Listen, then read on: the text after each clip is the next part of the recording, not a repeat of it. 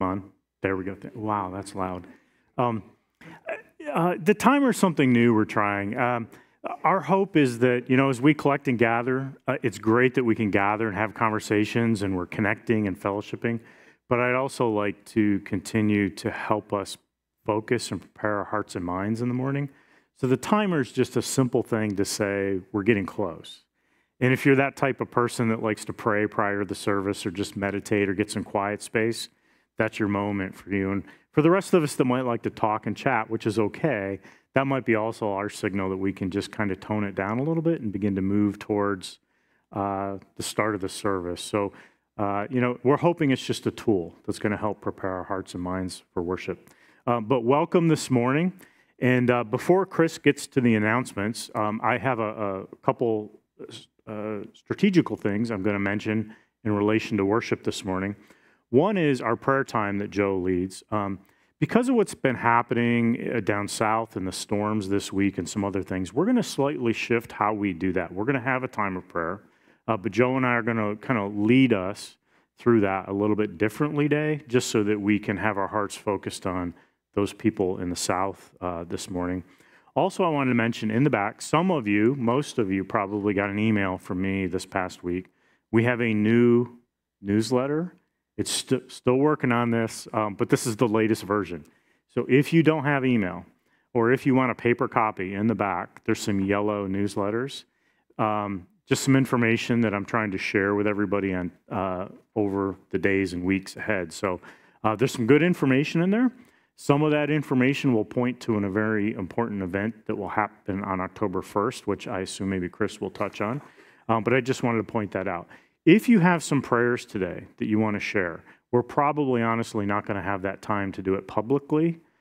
Please fill out one of these cards or go to the prayer chain, our church prayer chain, and you can put those prayer requests out. We will all get those of us on the prayer chain, and we will lift those things up. So we will still lift up those personal prayers. But I thought it was important today to do a slight shift. So we're going to do that today. So with that, I'll have Chris come up, and he'll cover a few announcements. Good morning.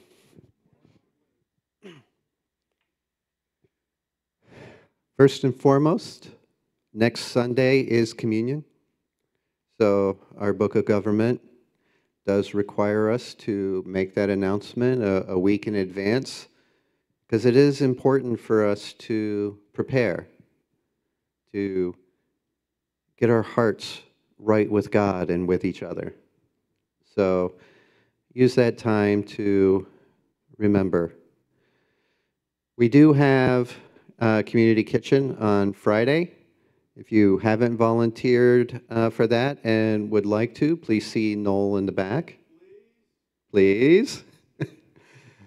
Joe, do we have an update from the food bank yet? They're going to let me know on Tuesday. Okay.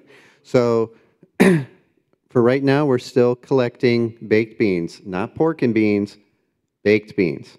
There's a difference. Not exactly sure what it is, but there is a difference. Apparently the amount of pork that's in it. We have on Tuesday, October 1st, if you have given your email to Adam, you will receive an email. It'll say it's coming from the church for Right Now Media. So we went through it last Sunday as part of the Sunday school time of clicking on the link that is in the email. It's not a spam email, so it is okay to click on the link in the email. For those of you that have been through any kind of cybersecurity training, they tell you never, ever, ever click on a link in an email, but this one is okay. We vetted it out. So click on the link. It'll ask you to enter in a password, create an account, and then you'll have full access to the media library. If you do have any questions or problems, just let me or Adam know, and we'll do what we can to help get you in.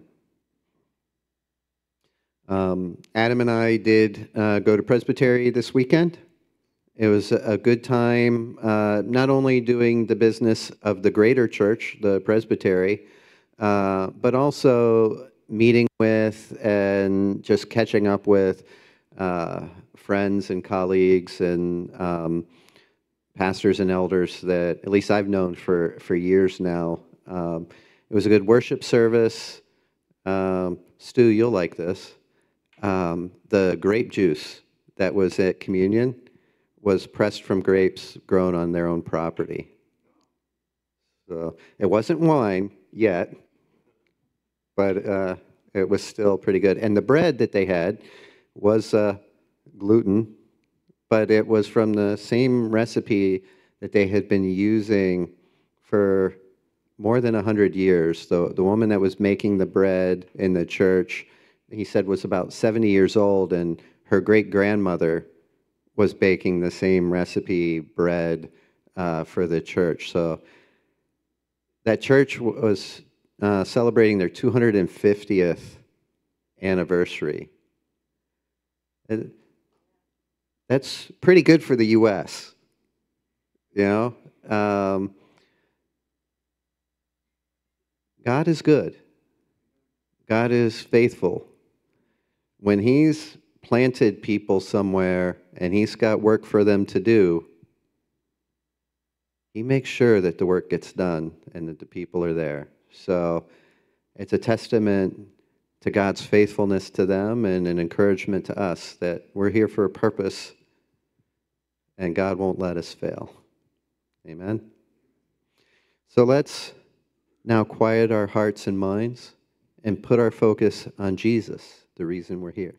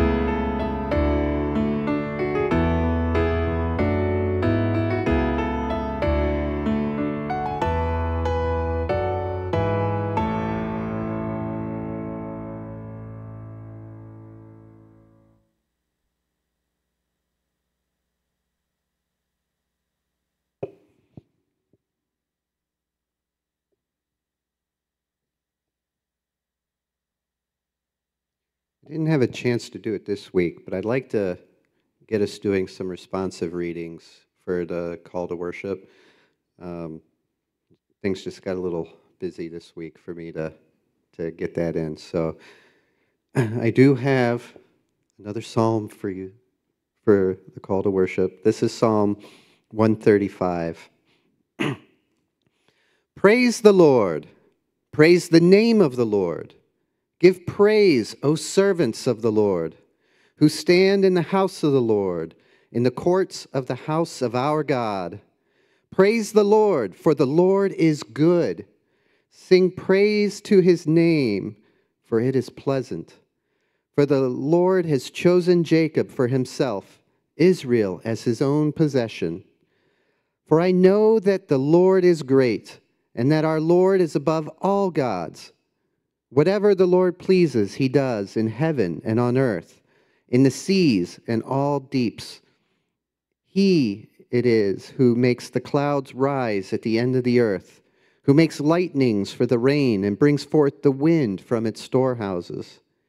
He it was who struck down the firstborn of Egypt, both man and beast, who in your midst, O Egypt, sent signs and wonders against Pharaoh and his servants, who struck down many nations and killed mighty kings, Sihon, king of the Amorites, and Og, king of Bashan, and all the kingdoms of Canaan, and gave their land as heritage, a heritage to his people Israel. Your name, O Lord, endures forever. Your renown, O Lord, throughout all ages. For the Lord will vindicate his people and have compassion on his servants. The idols of the nations are silver and gold, the work of human hands. They have mouths, but do not speak. They have eyes, but do not see.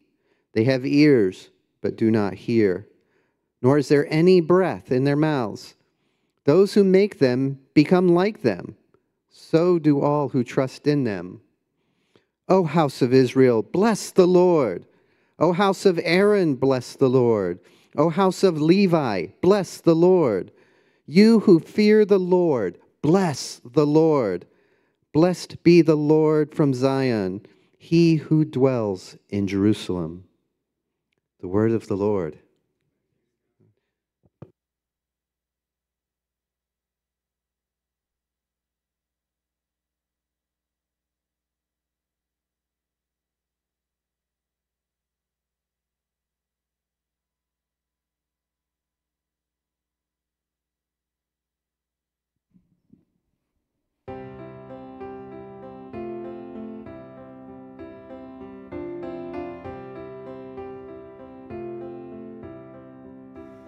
Blessed assurance, Jesus is mine.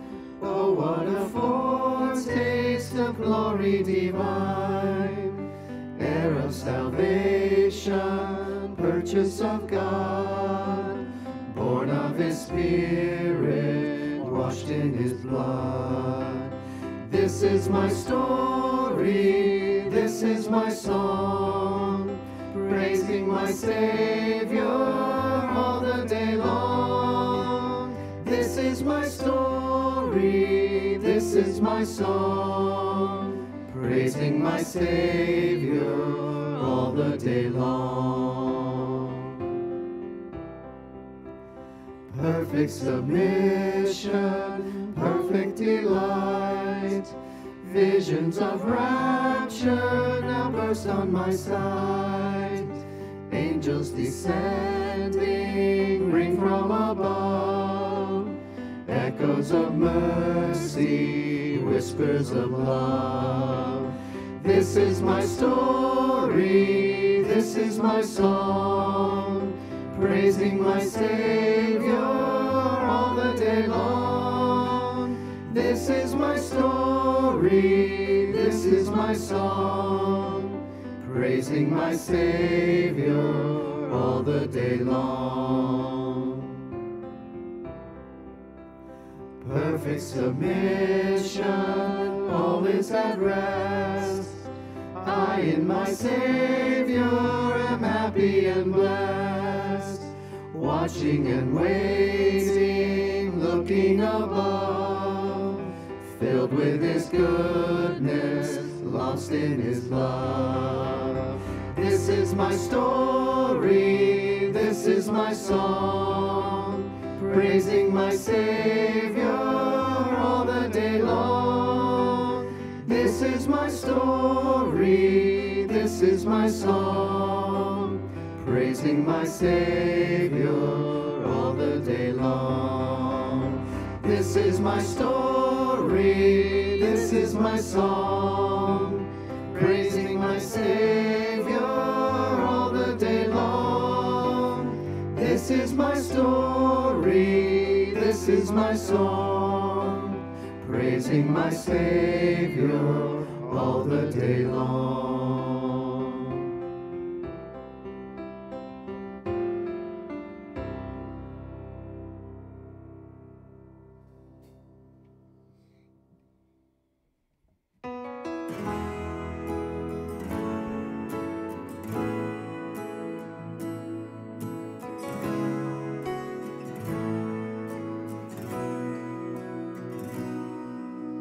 Blessed are those who run to him, who place their hope and confidence in Jesus.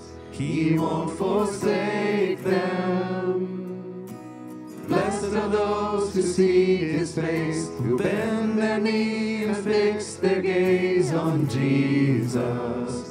They won't be shaken. Come on and praise the Lord with me. Sing if you love his name.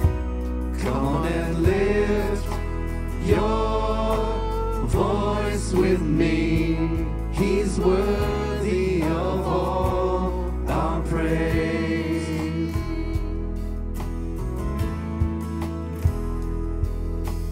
Blessed are those who walk with him, whose hearts are set on pilgrimage with Jesus. They'll see his glory. Blessed are those who die to live, whose joy it is to give it all for Jesus and for him only. Oh Jesus, all for your glory. Come on and praise the Lord with me. Sing if you love his name. Come on and lift your voice with me. He's worthy of all our praise. Come on and bring your offering. Sing if you know his grace. Come on and lift up your holy hands. He's worthy of all our praise. Bless God in the sanctuary. Bless God in the fields of plenty. Bless God in the darkest valley. Every chance I get, I bless your name. Bless God when my hands are empty. Bless God with the praise that costs me. Bless God when nobody's watching. Every chance I get, I bless your name. Bless God when the weapons form me. Bless God when the walls are falling. Bless God cause he goes before me. Every chance I get, I bless your name. Bless God for he holds the victory. Bless God for he's always with me. Bless God for he's always worthy. Every chance I get, I bless your name. Every chance I get, I bless your name. Every chance I get, come on and praise the Lord with me. Sing if you love his name.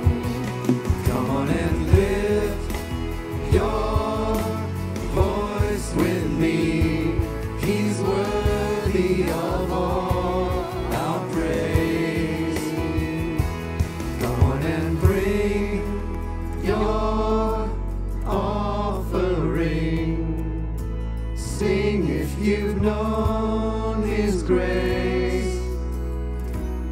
Come on and lift up your holy hands. He's worthy of all our praise. He's worthy of all our praise.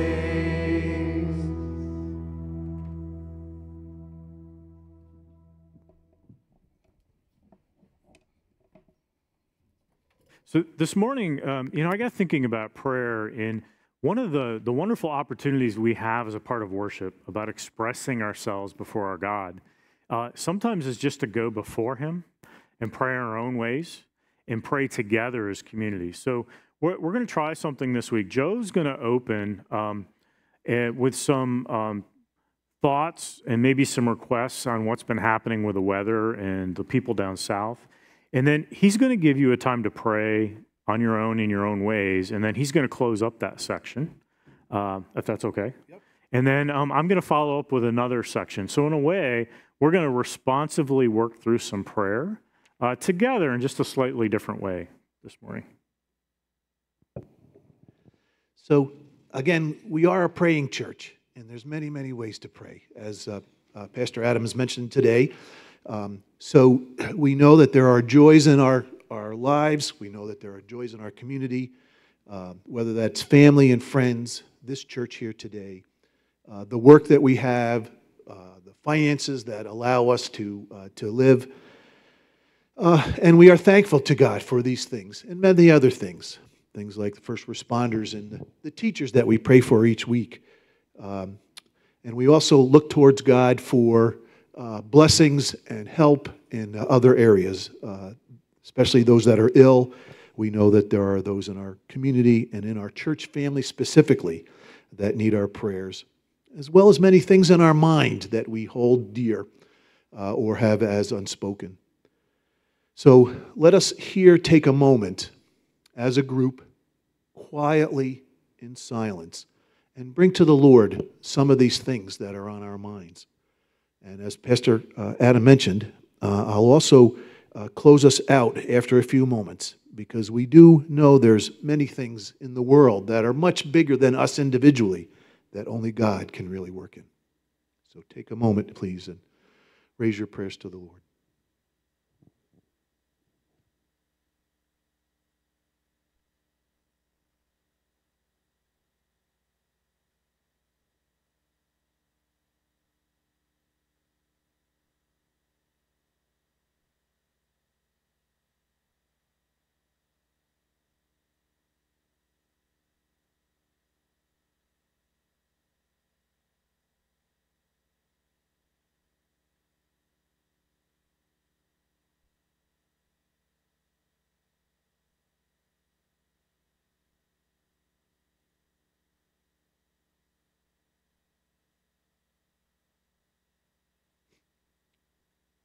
Dear Lord, our Heavenly Father, we know that you hear all our prayers, those that are spoken out loud individually, those that are spoken as a group, those that are in our hearts or spoken silently, as we have been praying to you this morning. We know, Lord, that we pray to you each week, but also during the week for those on our hearts, like the first responders, those in the military and the police and the fire. Lord, we pray for the teachers that are starting their school year and have been getting settled in. We know, Lord, that we pray to you for strength and for healing for those that are ill, especially those that are near and dear to our hearts, as Kathy Hansen is. And we know that there are others struggling through some things. Sue Sterling specifically, we've heard, and the prayer chain, Marlon and Mary's son, and many others that are on our heart. Lord, we ask that you help with healing in those situations, with comfort for the family around them, support that they need. But it's also been such a hard week, Lord, not just in our church family, but throughout the country and throughout our world. We know the conflicts and the wars that are going on in Ukraine and in Sudan, and especially, Lord, as it widens now in the area of Israel, Lord, that we ask that you are with all those that are suffering through these wars and conflicts, And we ask, Lord, that you start to bring peace in these areas to resolve these things, and so that these places can rebuild and be safe and be in peace. And Lord, here closer to home, what a storm that has come through from Florida up through Georgia and South Carolina and North Carolina. Lord, many, many people have both lost their lives as well as been impacted with much, much damage to their homes or their neighbors. We ask, Lord, that and we ask for an outpouring of strength in those areas. We know people who are in that south in the area. We think of Maddie Burley specifically from our own congregation in Atlanta. We and our family know of friends and others that are down there, family members that may have been impacted directly or just worried about those that they know in the area.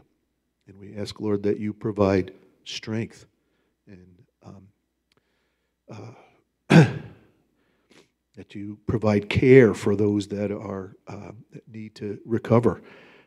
We ask that you provide resources in many ways to help in rebuilding, and especially bring your peace and your presence to those who are affected by this storm. We know, God, that you are a God that is with us and with all people that are looking towards you. And we take comfort in that, and we ask that you give comfort to those affected by this storm in the same way. So, Lord, as we close this time, we do like to say the prayer that your Son has taught us, that you have taught us as a group, saying, Our Father, who art in heaven, hallowed be thy name. Thy kingdom come, thy will be done, on earth as it is in heaven. Give us this day our daily bread, and forgive us our sins as we forgive those who sin against us.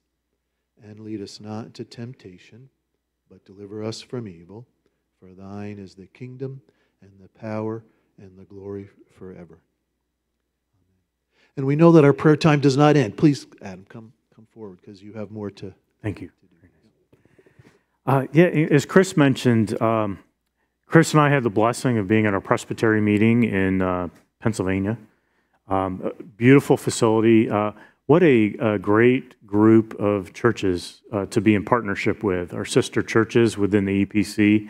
And we had quite a bit of an opportunity to kind of hear the news of what's happening within our Presbyterian denomination. And I thought today as we pray that I'd highlight a few of those things, but that we also, as a local body, can be praying for our Presbytery and our denomination as they continue to move forward with some exciting things. So, you know, we heard stories from our ministry development team, and you know, things are going well in the Northeast. We see opportunity for some church plants. Some are in progress.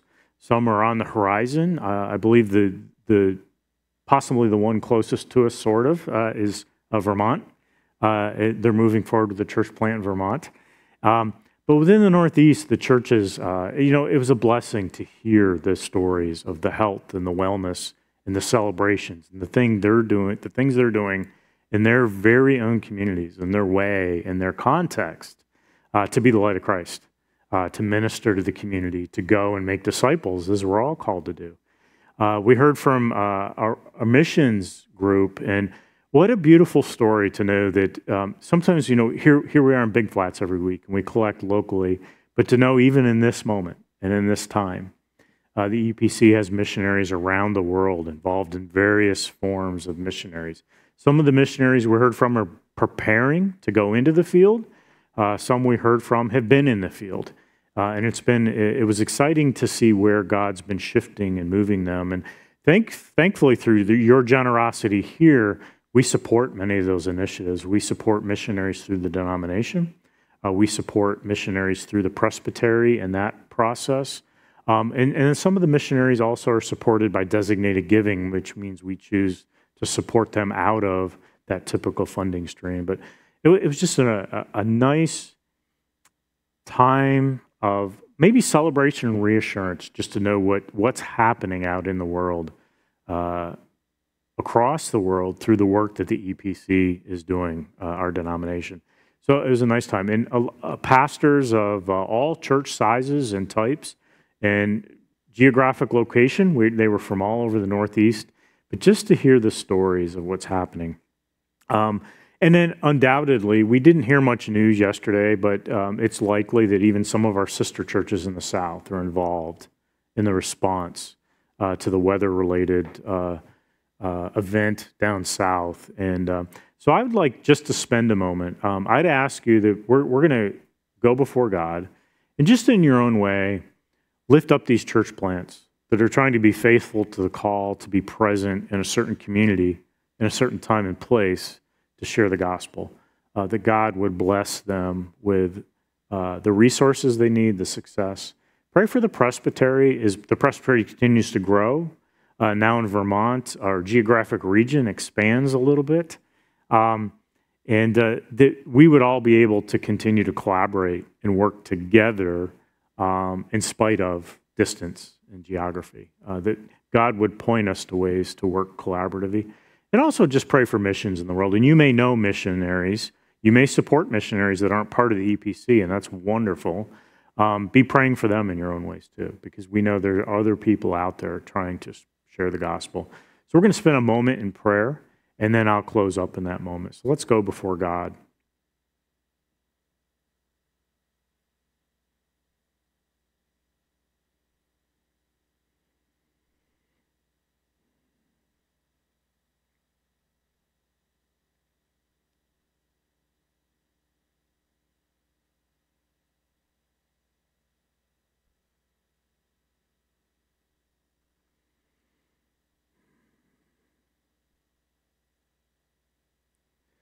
Lord, we just lift these things before you and ask and pray that you shine your providence, your grace, your mercy over all these things we've discussed this morning. To the churches that are planting, to the pastors new to their role, new to the pastorate, new to the locations that they're moving into, Lord, that you give them wisdom, strength, durability, and presence. To the congregations, Lord, we give thanks that you call each one of us into ministry in our own unique ways, to use our gifts, our resources, our times, our talents, our passions. And in this time, Lord, response is needed across the world. Within the U.S., within this community, you call us to go and make disciples. It's an action that requires not only our heart, not only our presence, not only our obedience, but investment of ourselves.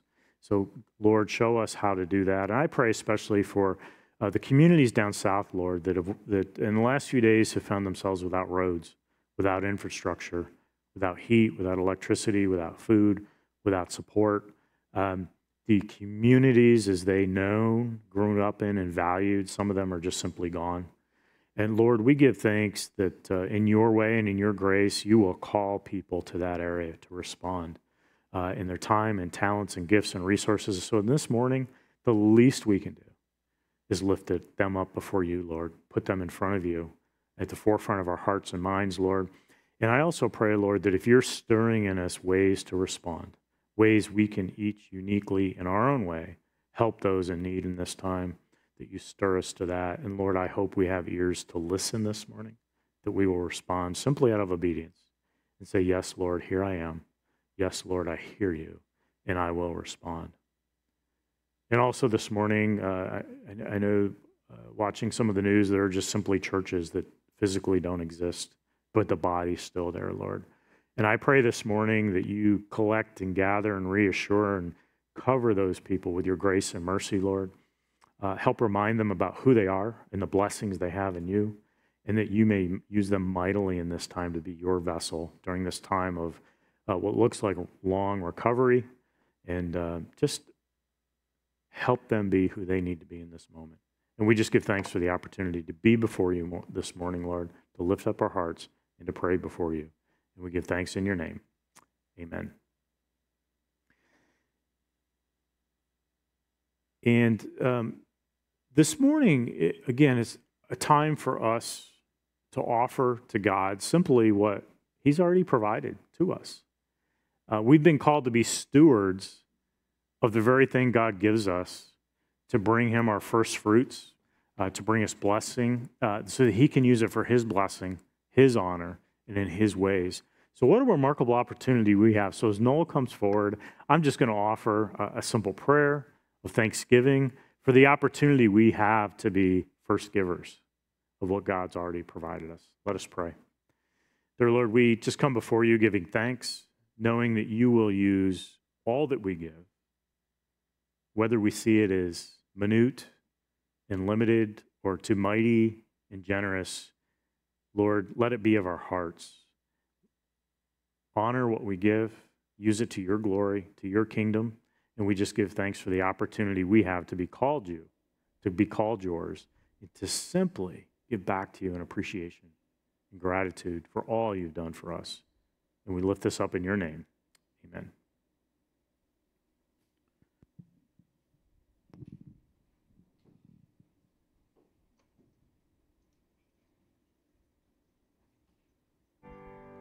Praise God from whom all blessings flow.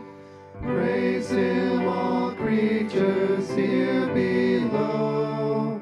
Praise him above the heavenly host. Praise Father, Son, and Holy Ghost. Amen.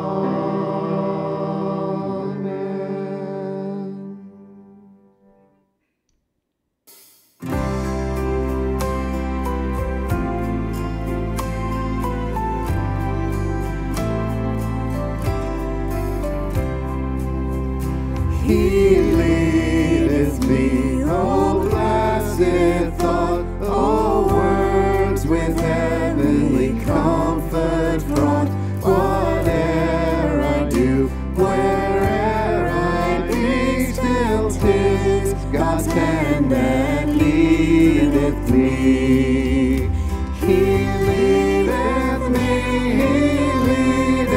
me by his own hand. He leadeth me, his faithful follower I would be, for by his hand he leadeth me.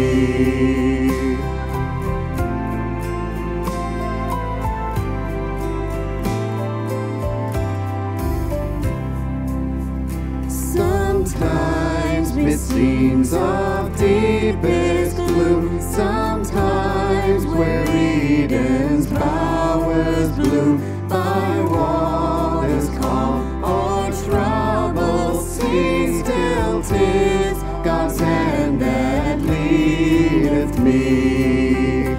He leadeth me by his own hand. He leadeth me, his faithful follower I would be, for by his hand he leadeth me.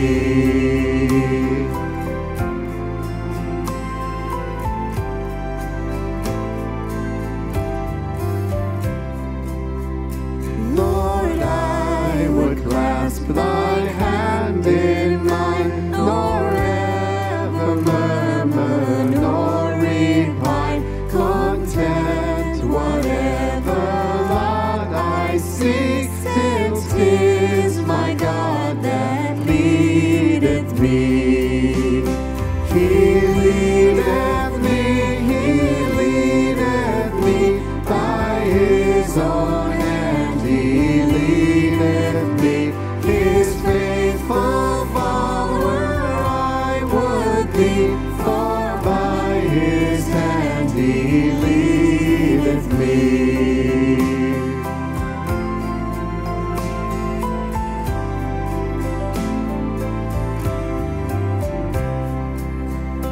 And when my task on earth is done, when by thy grace the victory's won, in death's cold waves I would not flee, since thou through Jordan leadeth me.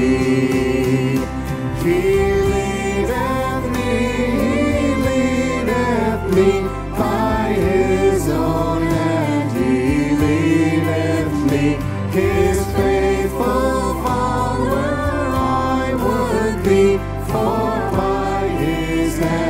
He leadeth me.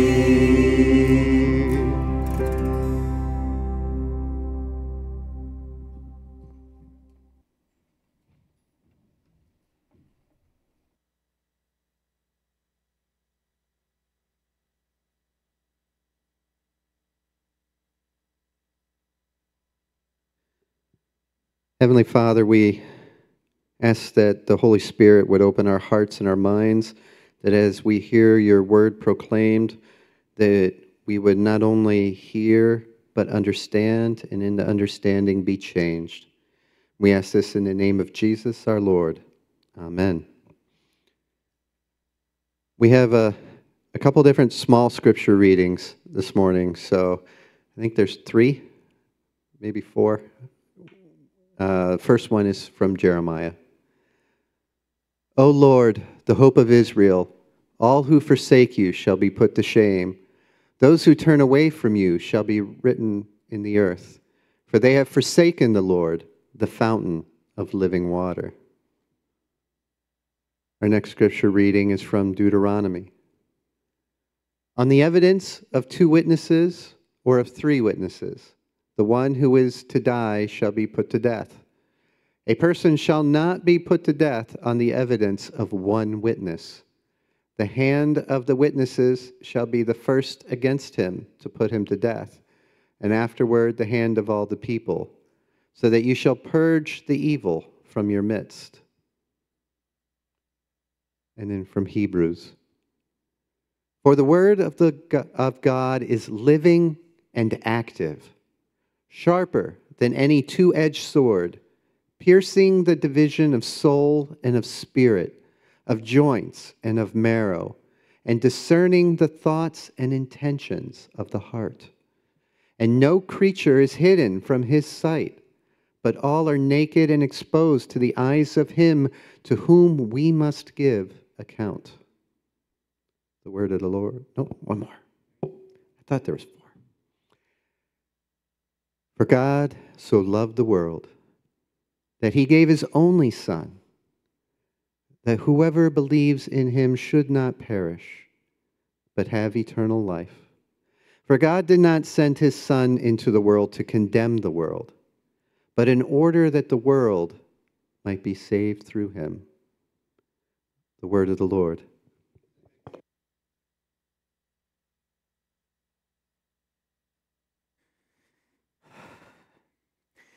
Those passages Chris just read, I'm still contemplating. Sometimes I wish I could write those down for you to take them with you. But as a reminder, it's Hebrews 4, 12 to 13. If you get time, process that passage at home this week after you've heard what you've heard. But Hebrews 4, 12 to 13, and then John 3, 16 to 17. Process those a little bit. There's power in both those passages. So as I speak this week, a story, it's kind of a somewhat of a personal story, and I'm sure as I get into the story, Tracy will attest that the story is probably true because it tends to look at me. But have you ever had those moments when you're working with somebody or you're discussing something with somebody and you are convinced you are right? All the time. And your inside is, you say something, but your inside, your mind now begins to build the proof to what you just said. And in a way, you're saying, I'm right. So you begin a conversation. And of course, the other person might have a difference of opinion. And you begin to think, no, wait a minute, I know I'm right. So you begin to give more feedback, more debate, more discussion, maybe emotions rise up. And then, you get to the point to say, well, I'm not even sure I'm listening to you anymore because I know I am right. And I think what happens is sometimes as we prepare our defense for what we think we claim to be right and true, confusion sets in. Maybe we actually forget what we were talking about. We become perplexed. Like all of a sudden now you've got to make yourself right. And the other person, you're perplexed by the other person. And in a way, maybe even inside, in your soul, you're recognizing like, oops, I'm wrong. I'm a little embarrassed, but I'm going to keep this going. I'm going to keep pushing the issue and the point. And in a way, you get to a point of exasperation. Now, this can go either way. The argument, the debate can continue to cycle. Both sides, emotions can rise. And now you're trying to prove each other wrong. And the argument goes south, sideways, out in left field, whatever you want to call it. And eventually, you're making points to the case that have no bearing on what you were even talking about. And then I think really it's innate in our nature sometimes. We don't want to be wrong. And then at times, there's possibility we get to that point where we're so exasperated, we walk away. Which probably is a good thing, because now we're going to set our emotion sides. But maybe that person says something else. And you're like, oops, whoa, can't let that go. And you swing back into the conversation. And, I'm so thankful that when we get in those moments, hopefully none of you get in those moments, but when I get in those moments, I'm able to take a breath and stand back and work with people, and people work with me gracefully. But I just got thinking about that scenario. How far will we go to prove that we are right? Last week, we were looking at a discourse, a teaching of Jesus, and his time was split between Capernaum and Jerusalem.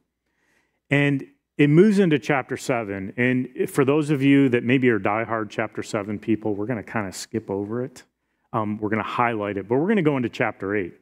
So if you have a Bible with you, we're going to be in John chapter 8, and we are not going to go verse by verse. There's a point I'm trying to get to in this chapter. But since chapter 6, and now chapter 7 to 8, about 6 months have passed, so time has passed since Jesus fed the thousands. And he met his disciples on those raging, storming waters and brought them safely to shore. Time has passed. We talked that his public ministry is increasing, meaning more and more people are seeing him and paying attention to him, saying, who is this person? Who is this man? And as a result of that, the religious leaders' turmoil is beginning to surface. They're becoming frustrated with this Jesus, this person that seems to teach what they think is contrary to what they believe and teach. They're becoming exasperated, frustrated that this person is still out there teaching and performing these signs, but yet as their eyes see, he seems to be different than they are. And in a way, as we move into chapter 8, the religious leaders are kind of getting to that point saying, we've had enough of this man. The time has come. So what happens is we open with chapter 7, I'll share just some points. There's discussions that happen in chapter 7 regarding how men saw Jesus, how religious leaders saw Jesus. And these are some of the things they claimed he is. So I'm going to go through these. But in verse 12, they said, oh, this man, he must be a good man. Verse 15, they say, this man before us, he seems educated. He's an educated man. Verse 20, they get to the point to say that he's got a demon. There's something not right. Verse 22, they go back to they say, Son of God, he's just a simple man of Galilee. In verse 40, some of them acknowledge to say, oh, his teaching is great. He must be a prophet. Verse 41, someone actually raises the question and says, could he be this Christ we hear of? Could he be? So God opened the door. It opened the hearts of some of the people listening and experiencing Jesus. But then finally in verse 42, as the chapter closed out, they said, wait a minute. We have all these ideas of who Jesus is, but he is not from the royal line of David. He is from Jerusalem. No one from Jerusalem comes from the royal line of David. So they're creating opposition in their minds and their hearts to who this man is. Jesus continues to be faithful and true to who he is. He continues to teach and be who he is, yet they continue to say, oh, if not this, then he must be this. If he's not this, he must be this. Their minds and hearts have still not gone to accepting him as the person he claims to be. So we walk into chapter 8. This is another discourse. This is the 6th discourse in the Gospel of John. And in a way, I call it the shady trap. A shady trap is set. So I'm going to read through some verses. Chapter 8, verse 1 and 2 say this. But Jesus went to the Mount of Olives. Early in the morning, he came again to the temple. All the people came to him. He sat down and taught them. Two significant things happen here. He went to the Mount of Olives. This is a very clear pattern that Jesus has set. He's been with the people. He's been in ministry. He's been out in the community teaching and doing signs, but now he retreats to the calm, the peace of his own time with his Father. And he goes to the Mount of Olives. It was likely through the night, so he spent the evening there by himself. There's no indication that others were with him. He rises in the morning, and where does he go? Remember, opposition is growing to him. It is no longer safe for him, as we think, to be out in the world. The very first place he goes is to the temple, where these religious leaders that are exasperated with him can confront him again. So he arrives at the temple. It's in his nature. It's his pattern. It's who he is. He spent time with the Father, and now he goes to the temple. And in this time that's being talked about, this was a season of festival, sometimes called the Festival of Booths, where they would gather in Jerusalem and go to the temple for teaching. So not only were the religious leaders there, others came, and others that were not normally part of Jerusalem came into Jerusalem to be at the temple, to be taught by the religious leaders. And here now Jesus stands before them. The timing in our seasons, the way we think of our calendar, it was probably September, October. So the time of year this took place is somewhat close to the time we're in right now, seasonally.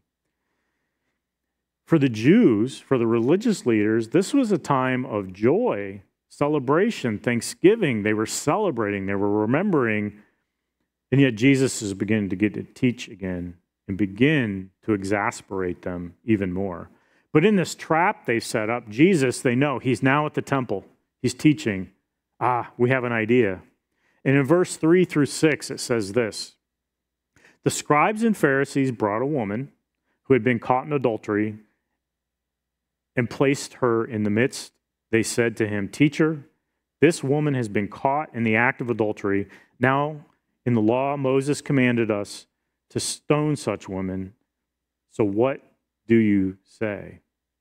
They said this to test him, that they may have some charge bring against them. We have to talk about this scenario because they have gotten to the point that they know that they are so right. Jesus is so wrong. They've set this trap. And in a way, they've condemned themselves in the way they set this trap. See, they brought a woman. They claimed she was caught in adultery. The problem with this, it was within the law of the time, both parties, the man and the woman, should have been brought up for trial. They don't take her to trial. They don't bother with the man. They grab the woman and bring her before Jesus in the temple to be a public spectacle. Okay, Jesus, we've got you now. This woman has been caught in adultery. So the point of this whole thing isn't about the adultery. It's the point of what they are trying to do to Jesus in this moment. And they basically say, in the law, you must stone her. That's what they say. And verse 6 says they're testing him. You see, in a way, in their emotional angst, they've rushed to a process that doesn't even align with the law that they follow. They've circumvented, stepped out of the very law that they claim to adhere to, protect, and honor, and observe. And they tarnished it out of their emotion, out of their hatred, out of their exasperation for Jesus to set this trap. And we also know that the way this is worded is really unique. This woman has been caught in the act of adultery. One of the things Chris mentions is that witnesses had to be 2 or 3 or more. To catch her in the act of adultery meant that they were watching her. So they had literally planted a spy amidst her home, community, to watch her, and that spy had caught her in adultery. That in of itself also was a problem with what they believed and adhered to. So in a way, they're bringing her before Jesus, this public spectacle. People are gathered, thinking, we've got him now. We've set the trap. The bait is set. We've got him. See, Jesus faced a crisis in that moment. And I say crisis, maybe not. He knew how he was going to deal with it. But we can think of it as a crisis. In that moment, he faced a choice. Just as sometimes when we're in these moments of debate and argument over truth and untruth, we're at a moment of decision. You see, he could have let her go. That would have broken the law. Because a trial should have taken place. So if he was to follow the law, the next natural step would be to say, gather the witnesses, gather the evidence. Let's do this the way we should.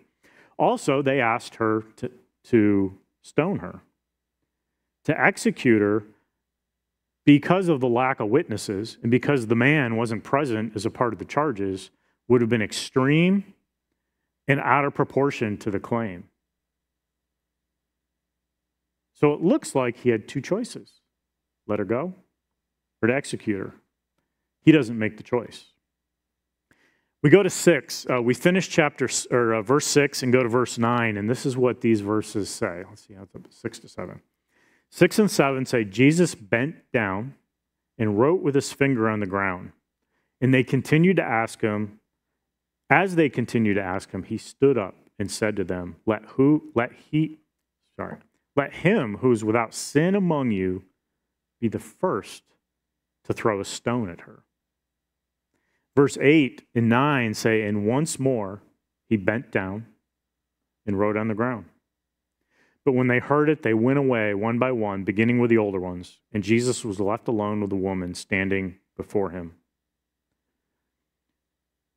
I've had discussions over the years, wouldn't we love to see what Jesus wrote? And there's continuing scholarly debate about what he wrote. But the point may not be so much as what he wrote, but why he wrote. You see, this created in the tension of that moment a very, very, very uncomfortable pause. The religious leaders were waiting for one of two answers, either which would, in a way, condemn Jesus of violating the religious law. Jesus doesn't even answer them. He doesn't give them choice 1 or choice 2. He makes this statement. He kneels, stoops down, and marks on the ground, just as Deuteronomy mentioned.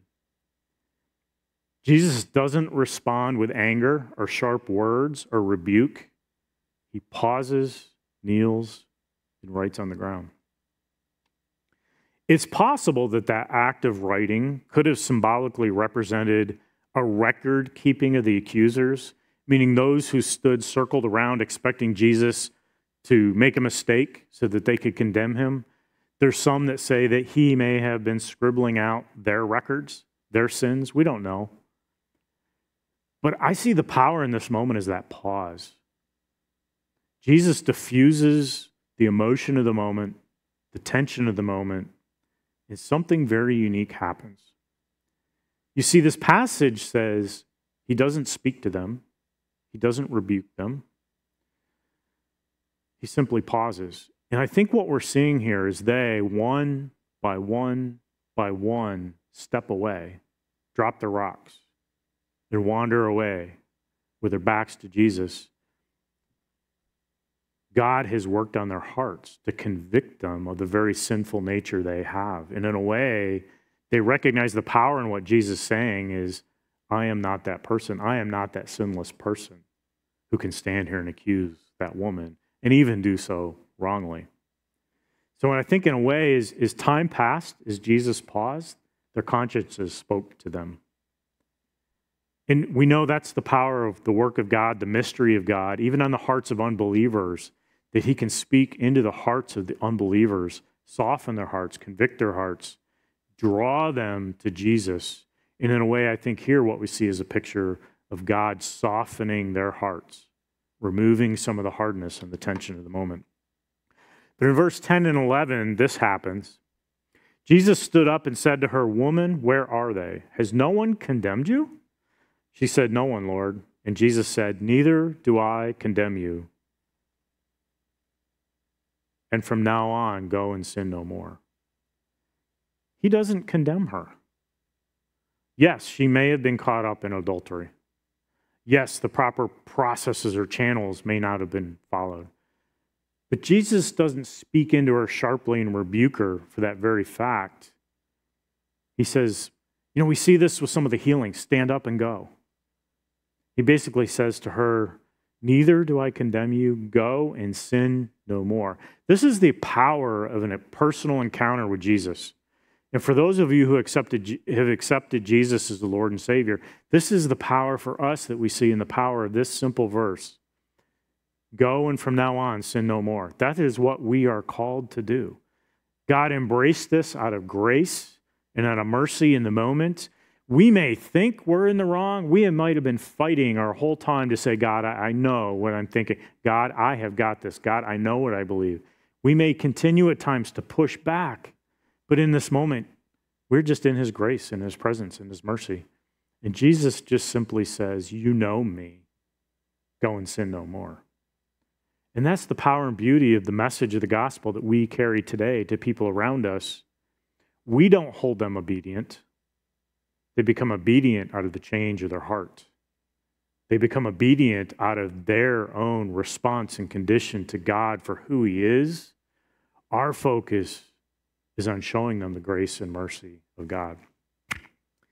And the highlight of this passage, which I may not speak as much on today, but if you ever get some time to do some study at home, verse 12, and it says, Jesus again spoke to them, saying, "I am the light of the world.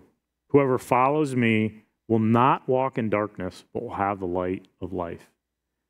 He teaches to the example He just set. That woman now walks in the light of Christ, in the light of life. And that's the beauty for each believer here in this church, in this community, in the world.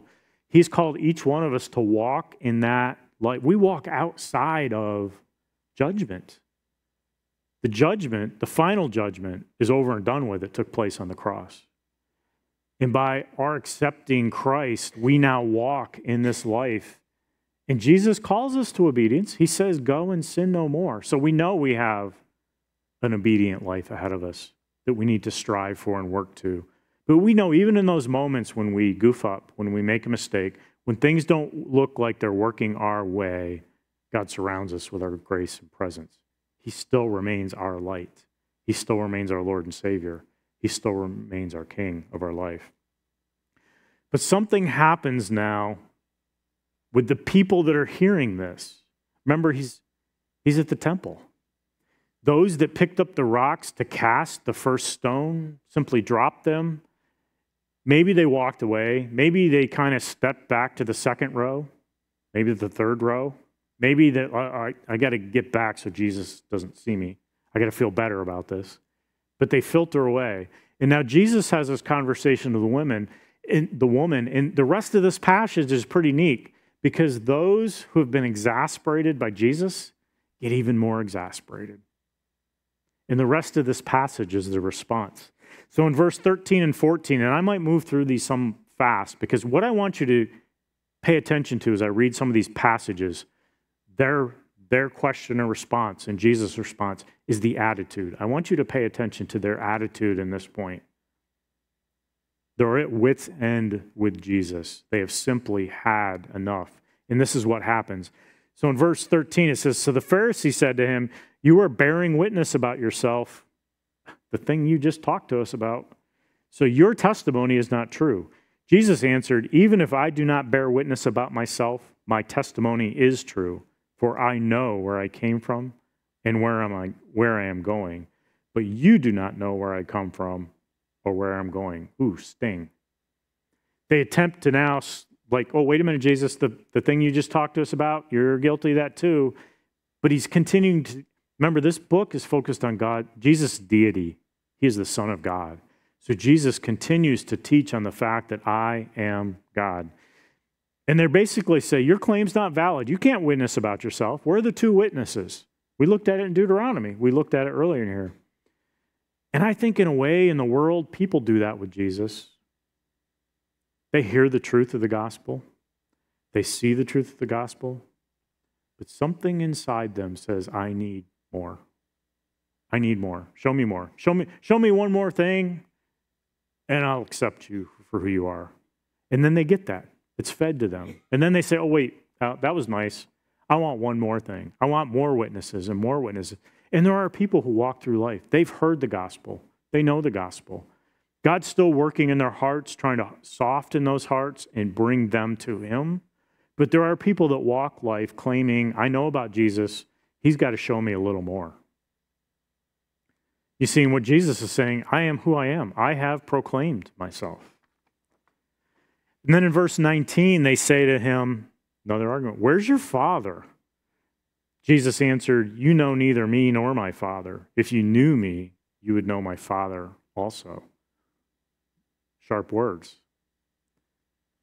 They're basically saying, we know God. Where's this Father you claim to have? In John chapter 1, verse 18, that text reminds us the truth that Jesus himself makes known. So they're not accepting of the very truth that stands before them, Jesus, Son of God. And I think in a way, in their own pride, in their own angst, their own anxiety, their emotions are rising, they continue to miss this point that God is, or Jesus is the messenger, Jesus is the Son of God. And in verse 22 to 24, this will be 22 to 23 we'll look at first. It says, so the Jews said, will he kill himself? Since he says, where I am going, you cannot come. Pay attention to that verse. Where I'm going, you cannot come. That's a statement that Jesus made. Jesus said to them, you are from below, I am from above. You are of this world, I am not of this world. I told you that you would die in your sins, for unless you believe that I am he, you will die in your sins. They're wrestling again with who Jesus is, and in their prideful way, they saw themselves as better than Jesus. And in fact, there's significance to that verse 23, where I am going, you cannot come from. The only place their mind could go, remember, this is a prideful people. The only place they could go in their pride was, we know where we're going, Jesus. We will go to be with God. If you're not with us, the only place you could be going is Hades. So they're arguing the point that we know where we're going. And so their assumption, their mind going, this Jesus, he's going to Hades. He's going to hell. And that's what's happening in the language of this section. So they're beginning to recognize that there's some significant difference that their minds can't overcome. So in verse 25, they say this. So they said to Jesus, who are you? Who are you? Jesus said to them, just what I have been telling you from the beginning. They're saying, we don't get it. You make no sense. And Jesus just calmly stands before them and says, I am who I am. I am that very person I've been telling you about. So I almost think in a way that rage began to surface at this moment, that the decisions the religious leaders began to make lacked logic, sense. They were fuming. But Jesus intercedes. And in verse 28 to 30, we see this teaching of Jesus, and it's really powerful. Jesus said to them, when you have lifted up the Son of Man, you will know that I am he, and that I do nothing out of my own authority, but speak just as the Father taught me. And he who sent me is with me. He has not left me alone. For I always do the things that are pleasing to him. As he was saying these things, many believed.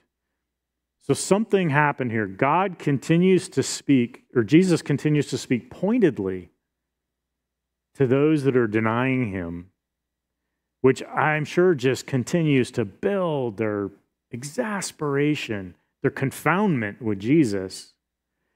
But in this moment, this teaching, when there's conflict and debate, it says, many came to believe. And I think this is a picture of, this was good, honest debate about truth, about the gospel, about God. And some people's minds and hearts were opened to who Jesus was. Many believed in him. Doesn't say all, it says many. We don't know how many is, but many is a good thing. It could have said one believed in him. That would still be a blessing and a success. But in the midst of this, in this big public spectacle where they've set this trap, the trap now backfires and many become to say, yes, Jesus, you are the one you claim. I will follow you. Many come to believe. But to those whose hearts were hardened, some of those religious leaders and people, something happens. Jesus says in 31, Jesus said to the Jews who had believed, if you abide in my word, you are truly my disciples, and you will know the truth, and the truth will set you free. You see, they simply embraced Jesus for who he was, for his claims, the gospel message. They fully accepted. And that simple act of truth, of hearing the truth and accepting in faith, is all that it took for them to be saved. They didn't have to somehow live a new life and then become saved. They became saved, his, redeemed in the moment. But to those who had hardened hearts and ears, there's a few passages that really shows where they're headed with their plot. Verse 33 says, they answered him, we are offspring of Abraham and have never been enslaved to anyone. How is it that you say you will become free? They argue another point. They throw something else against the wall to see if it'll stick. Jesus has a response. I'm not going to read these responses. You can look at these because some of them are detailed. But I want you to see the hearts of the people that are trying to set out against Jesus. Verse 39 says this, they answered him, Abraham is our father. Then they say in verse 41, we were not born of sexual immorality. We have one Father, even God. And Jesus says in 43, why do you not understand what I say? It's because you cannot bear to hear my word. Imagine the power in that statement. Why do you not understand what I say? It's because you cannot bear to hear my word. Their ears were closed. They continued to throw claim after claim after claim after Jesus, and he just stood before them, being who he was. And in fact, we get to verse 48, and this kind of closes out some of their arguments, but see how far they go in their arguments. Verse 48 that goes to 51. The Jews answered him, are we not right in saying that you are a Samaritan and have a demon? You're crazy. There's something about you that's not right. You have a demon. Jesus says, I do not have a demon, but I honor my Father, and you dishonor me. Yet I do not seek my own glory. There is one who seeks it, and he is the judge. See, Jesus cycles back to that idea of claims being brought against them. Their claim that you yourself cannot be your own witness. He's pointing to the fact that God, my Father, is my witness. I have been sent by him. In 51, it says, truly, truly, I say to you, if anyone keeps my word, he will never see death. And here the Jews respond. The Jews said to him, now we know that you have a demon. Now, it's final. It's finished. You're done. We're done with you. We've had enough of you. We now know you have a demon. Abraham died just as the prophets, yet you say, if anyone keeps my word, he will never taste death. They don't understand the resurrection, remember. And they haven't seen the resurrection. Are you greater than our father Abraham, who died? And the prophets died? Who do you make yourself out to be? They're just, they just don't see and understand. And I would venture to say that sometimes is the world around us. There are people, I would say, I've met people, they are exasperated by Jesus. I think in a way they know the truth, they've heard the truth. In their hearts, there is a deep wrestling with who is this God? He doesn't He doesn't meet this expectation I have of him. He doesn't meet this expectation. He didn't come from this. He keeps saying he is God. And I know that he's performed miracles and signs. And we know history says that Jesus existed. But in their heart, I think even today, people still wrestle with that. I know I can be right. There's just something about this Jesus that doesn't make sense. And they wrestle, and they wrestle, and they wrestle. And I think that's somewhere we can just simply give thanks for the grace of God, knowing that God is working in their heart and in that situation. We probably will not win the argument for them. We probably cannot stand before them and say, let me talk to you about Jesus, and we're going to win the argument. God can win that argument in the fight in their heart to wrestle with, who is this Jesus? Jesus brings people to a point of decision, and that's between them and God. But as we know people, as we walk alongside people that wrestle, we can be there alongside them to love them, to encourage them, to show them grace and mercy. We don't have to be the crowd that continues to, yeah, you're right, stick to your plan, stick to your plan. No, you've got this. Just continue to push back against God and against Jesus. And there's people in this world that continue to push back. In fact, when they say, who do you make yourself out to be? Let's look at what happens in verse 59. Remember where this all started? They once again picked up stones to throw at him, but Jesus hid himself and went out of the temple.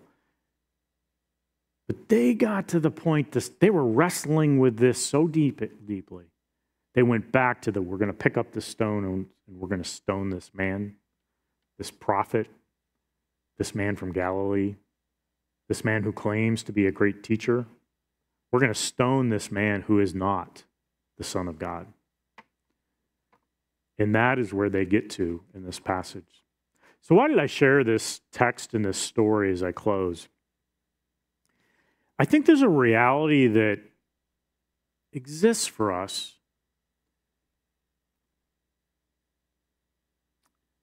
And I say this in a constructive way. So I don't mean to say this in a way that maybe creates conflict in you, but sometimes I think we too comfortably walk in the world thinking we are the true light of God, when this passage tells us Jesus is the light of the world. As we begin to walk more Christ-like, to be filled by the Spirit, to walk in our gifting, to walk in our calling, to be interacting in the world around us, the only way we can go and make disciples is to be out in the world. We have to be walking alongside people. This passage shows that there will be people in the world wrestling with who is this Jesus? Who is this God? And Jesus simply says, I stand before them, just as he stood before us. And just as we accepted Christ as our Lord and Savior, he still offers that to the people wrestling, to the people with stones, saying, no, Jesus, you're not who you say you are. Jesus still stands before them, working in their hearts and their minds. So if we think about this idea coming out of chapter 8, that Jesus is the light of the world, what does that really mean? And it means that it's a light that offers grace and forgiveness and life, not judgment.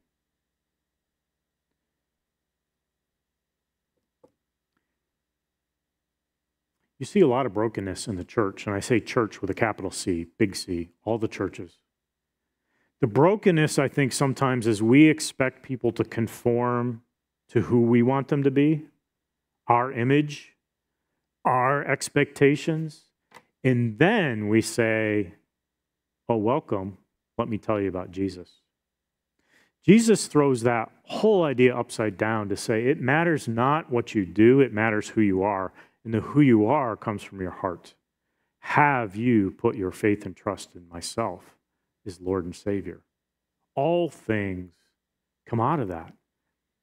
With the woman at the well, the feeding of the thousands, Jesus in the raging sea as the disciples reached out, Jesus, save us. as we see now with this teaching of the woman that was about to be basically illegally condemned. Jesus said, all those things will work out later. First, you must come to me and accept me as Lord and Savior. Then I call you to go and be a light to the world. Go and make disciples. Go and tell others. And I think sometimes we get things backwards and we become like the religious leaders. We focus on the external with people. It's our natural tendency. When we see someone, we react out of preconceptions, misconceptions. Do we really know what's going on in their heart? Do we really know what they're wrestling with? Because if we take time to find out what they're wrestling with, what they're dealing with, and we can walk alongside them in the grace and love that God showed here to this woman, she was about to be killed, stoned, because of the anger of the world. Yet Jesus saved her. And not only saved her, but called her to a different way of life. And I think there's a powerful example in this passage. You see, if we think about Jesus as the light of the world, the light of the world, Jesus brought sin to light. We now know how deep sin can go because in Jesus we see the purity of the light.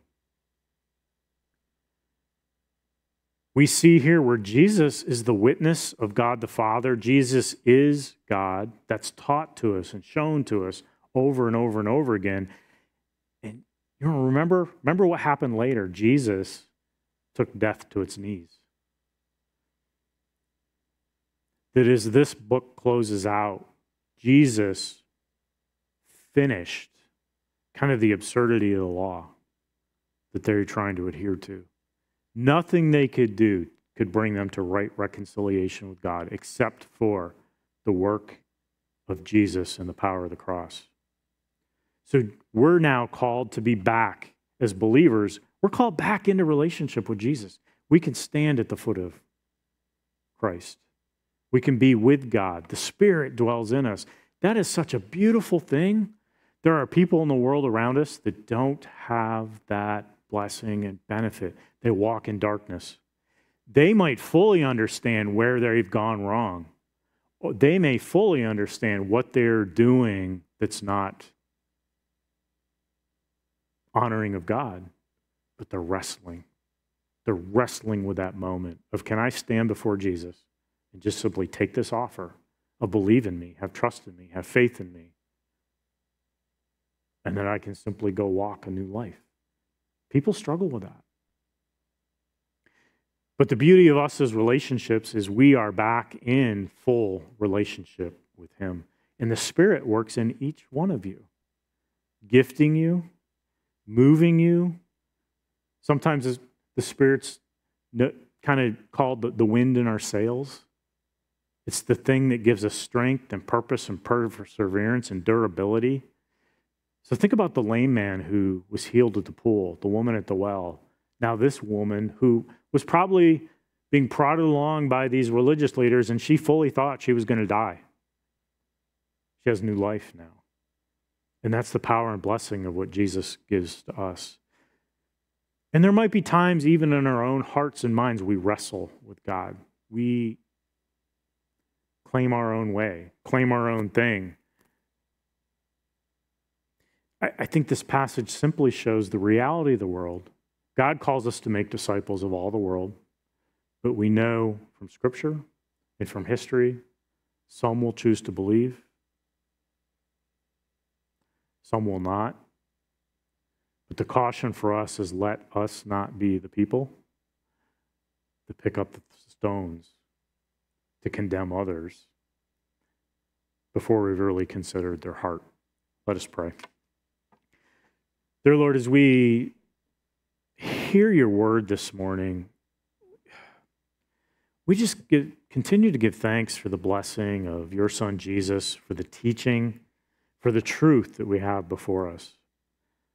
And we know even if we go back in time to the time of this text, this writing, this witness, that we know in their own ways, they didn't necessarily have the word as we think, but we know they knew the word.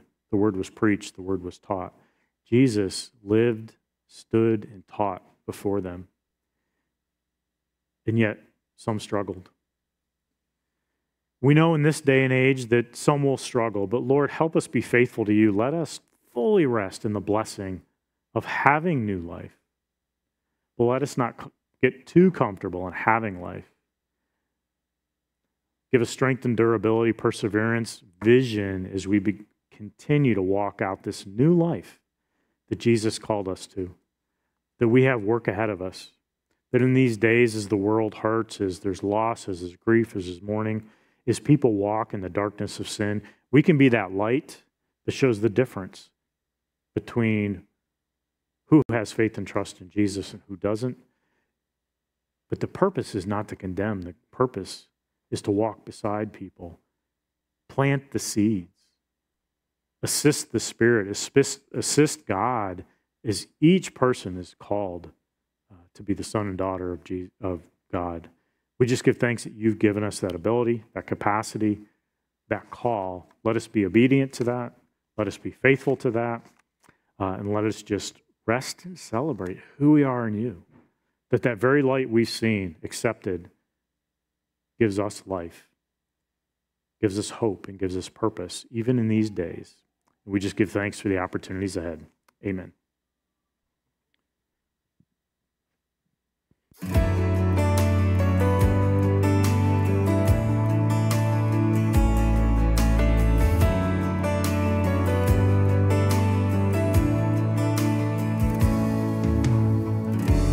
I'm forgiven because you were forsaken. I'm accepted. You were condemned. I'm alive and well. Your spirit is within me because you died and rose again. I'm forgiven because you were forsaken. I'm accepted. You were condemned. I'm alive and well. Your spirit is within me because you died and rose again. Amazing love, how can it be that you, my King, would die for me? Amazing love, I know it's true, and it's my joy to honor you in all I do. I honor you.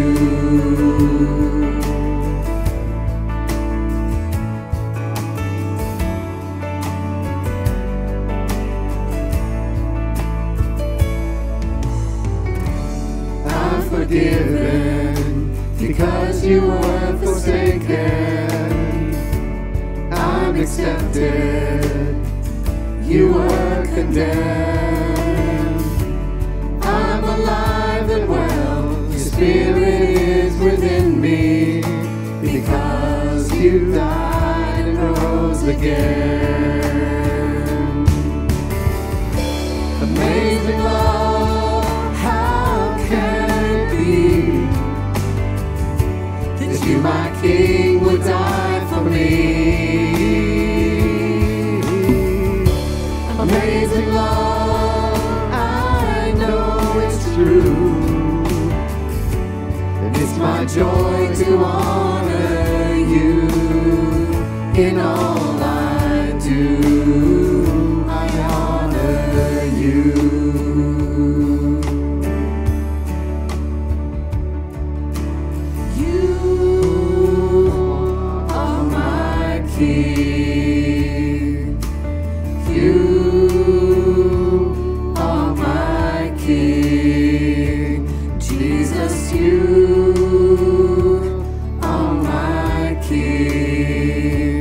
Jesus.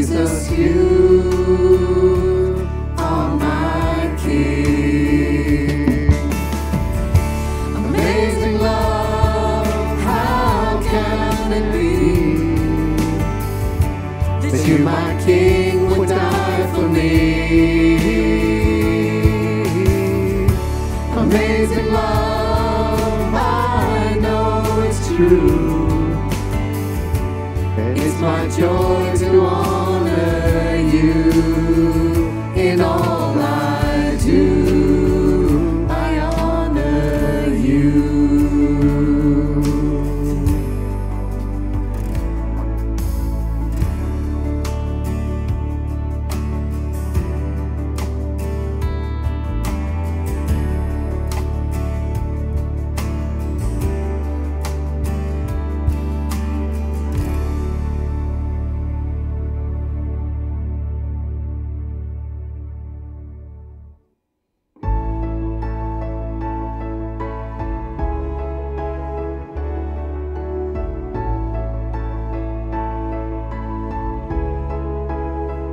I cast my mind to Calvary, where Jesus bled and died for me. I see his wounds, his hands, his feet, my Savior on that cursed tree.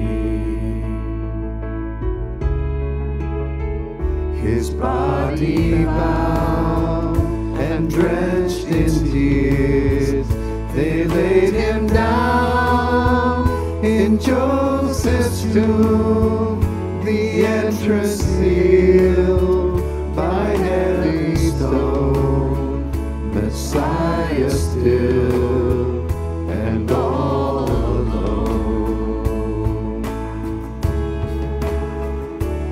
Oh, praise the name of the Lord our God. Oh, praise his name forevermore. For endless days we will sing your praise. Oh Lord our God. Then on the third, at break of dawn, the Son of Heaven rose again. Oh, trample death, where is your sting? The angels roar for Christ the King. Oh, praise the name of the Lord our God. Oh, praise his name forevermore. For endless days we will sing your praise. Oh Lord our God. You shall return in robes of white. The blazing sun shall pierce the night, and I will rise among the saints, my gaze transfixed on Jesus' face. Oh, praise the name of the Lord our God. Oh, praise his name forevermore. For endless days we will sing your praise. Oh Lord our God. Oh, praise the name of the Lord our God. Oh, praise his name forevermore. For endless days we will sing your praise. Oh Lord our God. Oh Lord our God.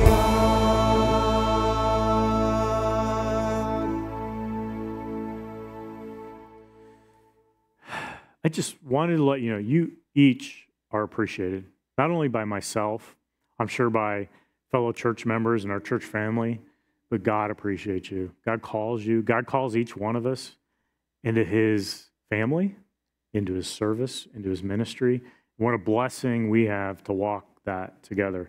This morning, I wanted to share a benediction. It's out of the Pilgrim Hymnal, which is a very old book, came out of the Congregational Church System. But there's beauty in these words as it's written. So this is what I share with you this morning. The peace of God, which passeth all understanding, keep your hearts and minds in the knowledge and love of God, and that of his Son, Jesus Christ our Lord. And the blessing of God Almighty, the Father, the Son, and the Holy Spirit be amongst you and remain with you always. Amen.